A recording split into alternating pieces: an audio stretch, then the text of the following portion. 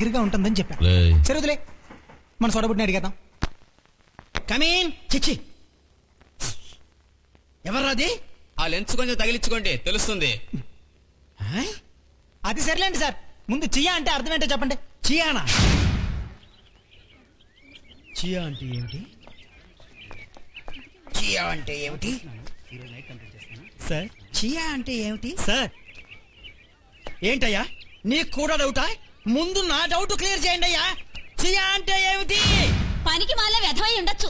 Ridiculous. No no no no, it's very important. ఏ డిక్షనరీలో చూస్తే ఉంటుంది? Yeah, Andhra Shabdaratnakaram.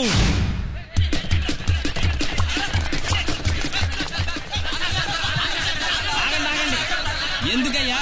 చియాకి అర్థమేనా? అక్కడ ఉంది తగలనండి. అబ్బా, పొద్దు నుంచి ఒకటే గొడవ, చెప్పలేక చచ్చిపోతున్నా.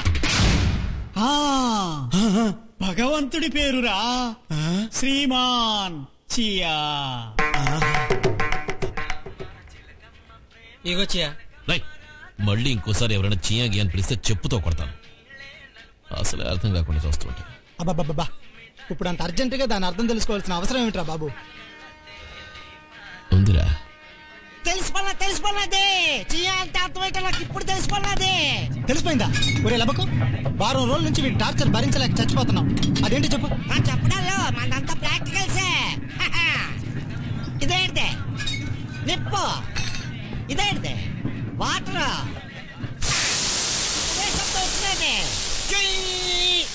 మరి మనవాడు నిప్పుడు అంటాడు కదా, అందుకని సింబాలిక్ గా పిలుచుకుంటున్నాం అన్నమాట. ఏటంతా చెత్తనాయ, చుయిగి అంటే నరుకుతా. నాకు కావాల్సిన చియా. నన్ను హింసిస్తానికి అన్నం తినేప్పుడు కూడా ఆ మాట అంటున్నాడు. వెధవని వెధవ, నా జీవితంతో ఆడుకుంటున్నాడు.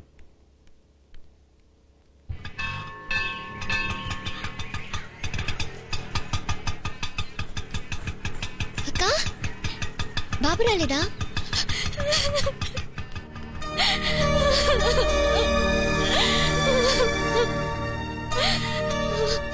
4,000 5,000 పోయి ఇప్పుడు 40,000 దాకా వచ్చిందన్నమాట. చాలా బాగుంది. చూడమ్మా, నీ తండ్రి ఏమి డిస్ట్రిక్ట్ కలెక్టర్ కాదు, సాధారణ పూజారి. అది మనసులో పెట్టుకుని మాట్లాడు. ఆయనకే ఎంతైనా అడుగుతారు. మన స్తోమతేంటో నాకు మాత్రం తెలీదా నాన్న?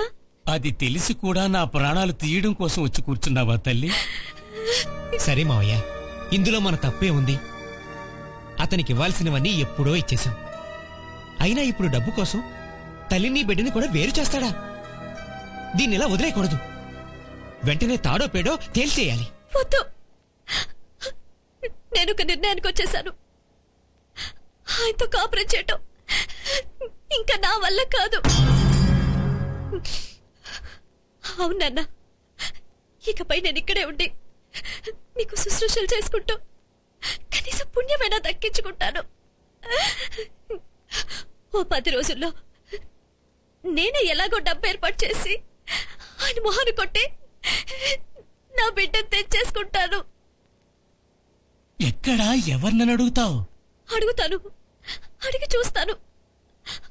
మనిషికి మనిషి ఆ మాత్రం సహాయం చేసుకోరా ఏంటి? చేస్తారు. నువ్వు అడగడమే ఆలస్యం. వెంటనే నీకు డబ్బు ఇచ్చేసి ఆ తర్వాతే మిగతా పనులు చూసుకుంటారు. అంతా నా కర్మ.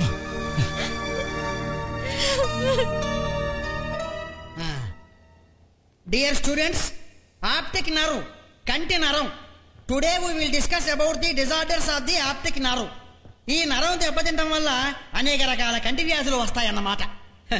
సర్వేంద్రియానాం నయనం ప్రధానం అంటారు. అంటే మనకున్న అన్ని అవయవాల్లోకి కళ్ళు చాలా ప్రధానమైన అన్నమాట.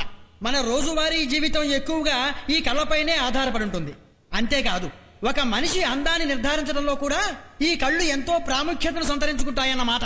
సార్, ఒక్కసారి మీ కళ్ళ ముందు నా బైనాక్యులర్స్ తీయండి సార్. మీ అందాన్ని చూసి చచ్చిపోతాం. నోర్మోయ్, ఈ బోర్డు తెలివితేటలు చదువులో చూపించు, బాగుపడచేస్తావు. మొదనష్టపడా అని. రే కూర్చో. మీరు చెప్పండి sir, very interesting. Thank you. ఇప్పుడు ఓ అమ్మాయి అందాన్ని వర్ణించాలనుకోండి, ముందు ఈ కళ్ళ దగ్గర నుంచే ప్రారంభిస్తాం. వెనకటికి ఓ కవి ఏమన్నాడో తెలుసా? కలువ కన్నులున్న కోమలిని చూసి కొలనులున్న కలువ కుమిలిపోయే అన్నట్ట. అంటే కలువ కన్నులున్న కలువ రేకుల్లాంటి విశాలమైన అందమైన కళ్ళు గల కోమలిని చూసి. ఎవరు? మన కోమలా సార్? అయ్యో. ఏంటి? సరే, అది చెప్పేవాడు చెప్పే విధంగా చెబితే వింటారు, నేను చెబితే ఎందుకు వింటారు? Now coming back to the point. కలువరేకుల్లాంటి అందమైన సున్నితమైన కళ్ళు గల అమ్మాయిని చూసి.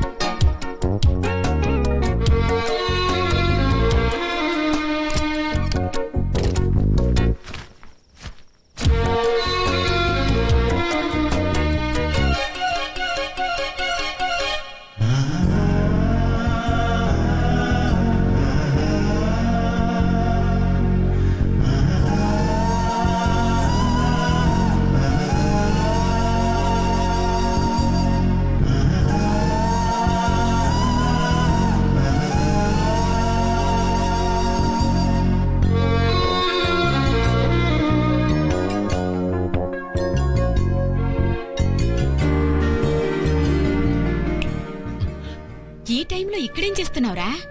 ఏముంది? ఏం లేదు, పోయి పడుకో.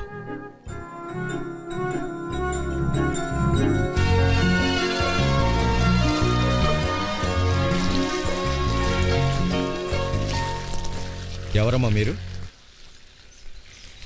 ఎవరు కావాలమ్మా? సార్ ఉన్నారా? నేనే, చెప్పండి. మీరు కాదు, చియా సార్. ఉన్నాడు. ఏంటి విషయం? అది చియా సార్కే చెప్పాలి. పొద్దున్నే మూడౌట్ చేయడానికి ఇల్లే తుక్కుంటూ వచ్చేస్తారు. చచ్చి దరిద్రం. చియా సార్ అంటే చియా సార్ కుయ్యగాడు. రండి, లోపలికొచ్చి కూర్చోండి. దువ్వింది చాలరా బాబు, చచ్చిపోతున్నాం. చియా సార్, మిమ్మల్ని కలవడానికి ఎవరో ఇద్దరు వచ్చారు, కొంచెం కిందకొస్తారా? వస్తున్నానని చెప్పు. మీరేం చదువుతున్నారు? MBBS. ఓహో, అమ్మో విలన్ వచ్చాడు. ప్లీజ్ ఏం తీసుకుంటారు? వదినా? అబ్బే ఏం వద్దండి. నో, ఫస్ట్ టైం మా ఇంటికి వచ్చారు, ఏదో తీసుకోవాలి. వదినా, 2 coffees, filter coffee. Okay, only 2 యార్. అలాగే. ఒక చిన్న కన్ఫ్యూజన్. ఆ చియా అన్న పేరుకి అర్థమే కదా. రీసెర్చ్ చేస్తున్నారు, ఇంకో 2-3 డేస్ లో మీనింగ్ తెలిసిపోతుంది. తెలిసిన వెంటనే చెప్తాను. అది కాదు. మరి మీకు తెలుసు రేపు సెమిస్టర్ ఎగ్జామ్ అని. ఇప్పుడు ఇది ఇంట్లో కూర్చుని బోర్ నేడుస్తోంది. ఏ చదవలేదా? అయ్యో, మరి ఇంకేంటి? హాల్ టికెట్ పోగొట్టుకుంది. HOD ఎగ్జామ్ రాయడానికి వీల్లేదన్నారు. ఎవరు? Head of the department. Hi. Sowing లేదు, వీళ్ళు పని చూసుకో. I see, thank you. ఎవర్రా వాళ్ళు? మా college figures, juniors.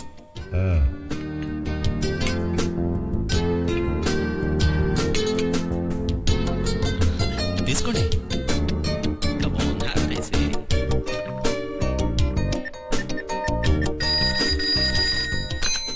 Hello, coffee ఎలా ఉందో కొంచెం అడిగి చెప్తారా sir? What? Coffee, filter coffee ఎలా ఉందో కొంచెం అడిగి చెప్తారా? Wrong number.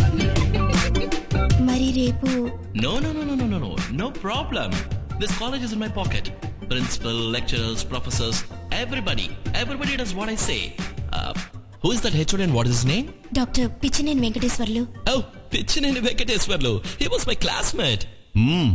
వీడి క్లాస్మేట్స్ అందరూ లెక్చరర్స్, ప్రొఫెసర్స్ అయ్యారనుకున్నాను. HODలు కూడా అయ్యారన్నమాట. వీడు మాత్రం 5 ఏళ్ళు జైల్లో కూర్చుని వచ్చాడు. Look, you don't worry. I'll talk to the HOD and solve the problem. And who are they to decide? I'm the president of the college, and I promise you, tomorrow you're doing your exams, okay?